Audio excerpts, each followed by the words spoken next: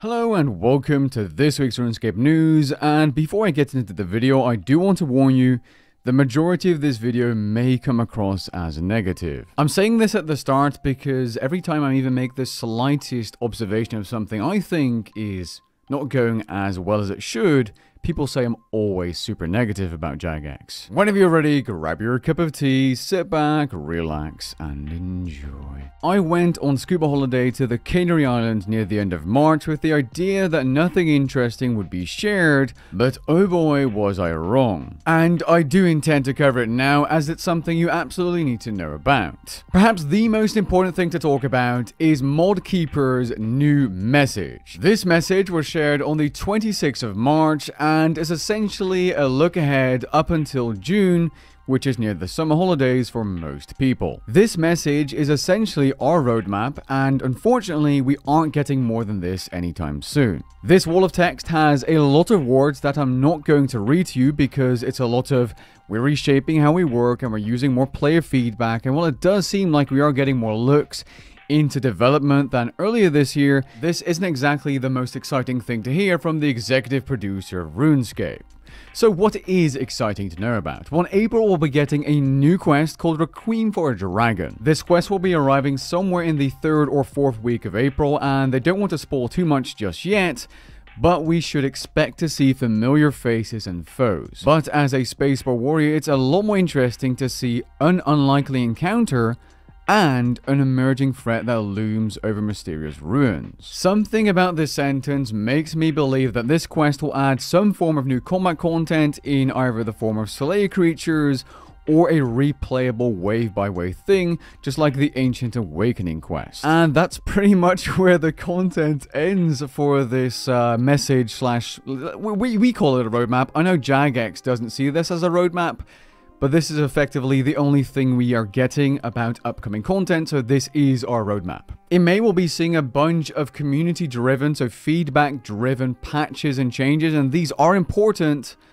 but not a replacement for actual content. Remember that. It's not a replacement for actual content. Additionally, we'll be seeing a graphical rework to Relica, which is also nice to see that they're still working on updating RuneScape to turn it more into a one RuneScape. June does have something exciting there, which is a brand new summer event, and based on Jagex's recent track record with events, think Christmas 2023 or the recent Easter event, I have a lot of faith in Jagex being able to deliver something exciting and fresh feeling compared to seeing another beach event. Because the beach event, while loved by many, especially for the Dungeoneering Hall, is getting a little bit old now. So essentially this post summarized in short is we'll be getting a brand new quest, graphical update, and a new summer event in the coming 3 months. When I first read this post on my holiday, I tweeted out this message, and that message is still as relevant as it was a week ago. I get that if you're a player that is just starting out, or you're like a mid-game player, there's so much stuff for you to do, but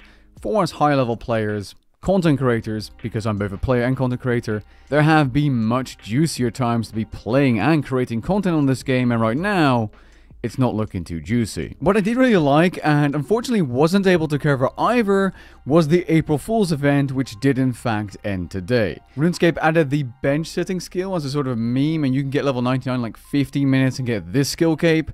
And thanks to RuneScape Mobile, I was able to get it during my holiday, so I'm happy I did. This is going to be one of those cool little collectible items. In other news, the RuneScape forums officially shut down on the 28th of March, so other than backups, you will no longer be able to physically read old forum posts. Another thing that happened when I was away is that all RuneFest tickets were sold out in less than 5 minutes. So if you're planning to get one, you know, maybe like, oh, I'm 50 minutes out of work, I'm gonna go check. Yeah, no chance. There were people buying up tons of tickets with the intention, at least that's the impression I'm getting here, of reselling them for higher price later down the line. And for that reason, someone like Mod Mark, going absolute Chad mode, tweeted out this, saying, I will personally be hunting down all RuneFest ticket touts and cancelling all their bought tickets.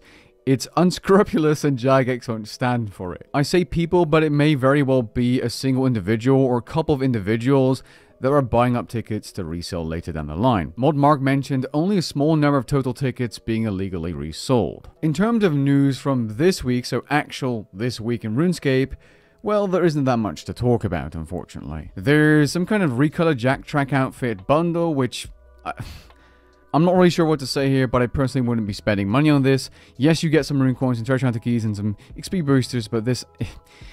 it's not really worth it. In terms of actual changes, there's one thing definitely worth talking about, and that is a brand new ritual called Manifest Ectoplasm. This ritual, requiring level 95 necromancy, is the way to get ectoplasm quickly, which is mainly important for Iron Man players, as they're not able to buy ectoplasm from the Grand Exchange. The ectoplasm output can of course be increased by using alteration glyphs. The input for this ritual are buckets of slime, which are an untradeable item you can obtain by going to the slime pool, which you can get to by using your ectophile teleport, or perhaps a Mauritania Legs 2 or better. You can get about 2100 to 2200 buckets of slime per hour if you're using magic notepaper, which I highly suggest doing. And it's also worth noting that you do not need actual physical buckets. You can simply click on the pool, wait for it to fill up your inventory, then use the slime on the notepaper, not the other way around, otherwise it won't work, and that's the fastest way to collect a bunch of buckets of slime. With that being said, I hope you guys enjoyed this video and found it interesting. If you did, leave a like down below and maybe even consider subscribing, and if you haven't already, be sure to follow me on all my socials like Twitter and Instagram, linked below. Catch you guys in the next one. Peace.